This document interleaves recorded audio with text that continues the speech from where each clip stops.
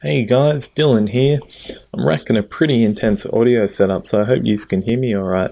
Today I'm going to be going through rendering your videos using Adobe Media Encoder. It's a standalone program, but it works well with Premiere and After Effects. So what you're going to do first is open up Media Encoder and drag your video into the render queue. Alright, and if you have bits at the start of your video and at the end that you want to get rid of, we can do that later. So you're going to pick the format H264. You can choose where you want to save your file in the output file tab. I'm just going to pick the desktop, and for the presets you just click that orange writing up there and it'll open up this window. It's got a lot of funky junk, but all you have to worry about is clicking this little folder up here called Import Preset. And then you can just load up this file that I'll include in the description of the video.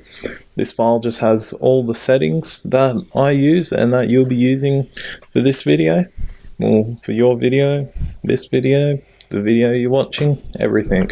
And click Save Filter, Save FTP Settings, and then click OK. But because I already have the preset loaded, I don't need to do that, but you should. Alright, so then everything's just set up and you can pick your in and out points over here by dragging these little sliders. I'm going to pick my in point where I go to do the first shot, and my out point after my flawless 5 kill. There we go. Then just click OK. You're all set up basically, and yeah, if your source footage is 720p, then your video will basically come out looking exactly like the video you're watching now, quality wise. So you just hit Start Queue.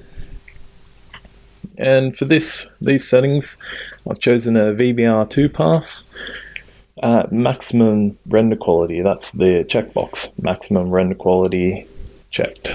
And if your computer's not so good, I wouldn't recommend a VBR2 pass, just a 1 pass will do, and you can untick that maximum render quality checkbox as well.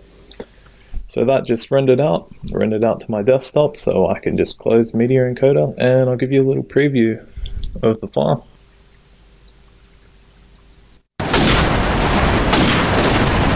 UAV recon standing by.